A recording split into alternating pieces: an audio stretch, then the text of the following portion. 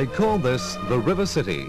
They also call it Wanganui, New Zealand's 9th city in size, a city with a population of 37,000. The river is perhaps the country's most beautiful and romantic, winding down from the snow-crested volcanoes in the center of the North Island and emptying into the Tasman Sea. Wanganui itself lies at the junction of river and ocean. The main street is Victoria Avenue, reflecting the city's unostentatious prosperity.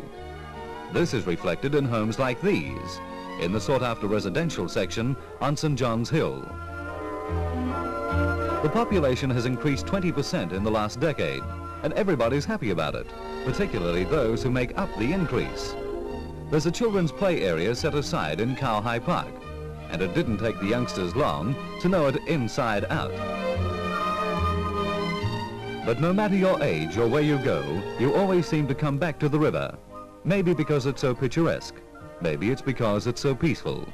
Or maybe you go instead to Virginia Lake, a well-known beauty spot in the St. John's Hill locality, to feed the world's cheekiest ducks and swans. You like wildlife? Then how about the deer, kept in special enclosures at Peat Park? We're back on the river again. There are 3 rowing clubs here, and the river's ideal for sculling because it's so wide.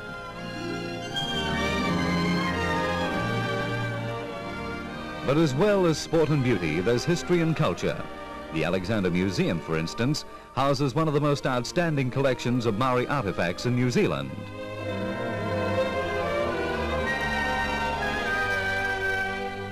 Wanganui remembers the past as it looks towards the future.